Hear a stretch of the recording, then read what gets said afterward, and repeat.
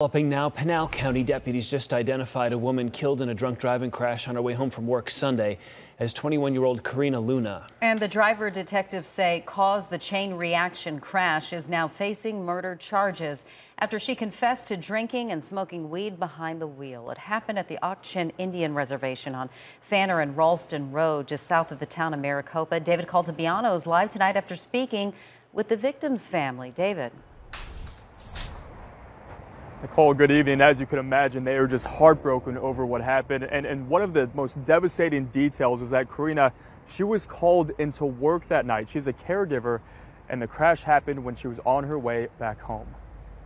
The way it happened, it shouldn't have happened to her. It shouldn't have happened to 21-year-old Karina Luna, who was killed in a three-car collision on Sunday night. Taking a road on the Auction Indian Reservation she knows all too well for traveling to patients' homes as a caregiver. It's hard on my mom, you know, and my dad and my other sisters and, you know, just the whole family. Police arrested 19-year-old Chelsea Edwards. According to court paperwork, she admitted to drinking long neck Coronas and taking 2 shots of tequila before getting behind the wheel. Once she was behind the wheel, she also admitted to smoking weed while driving 80 in a 45-mile-per-hour zone.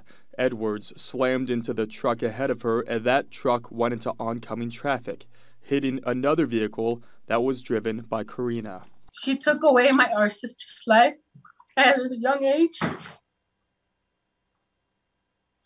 I mean, all I can say, hopefully she pays for what she did. And I mean, we just want justice for our sister. It's not fair that my sister's life is gone and she still has a life. She's still gonna live. Now the Luna family in Maricopa is remembering their beloved sister and daughter. She was willing to help out people. She would put everybody first, then she would put herself, you know, last. While also calling for the alleged drunk driver to be held responsible. We just want justice for our sister.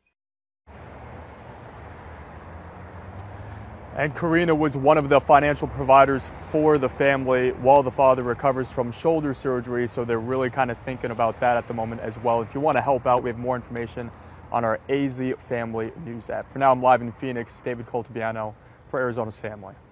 David, thank you. Black Friday.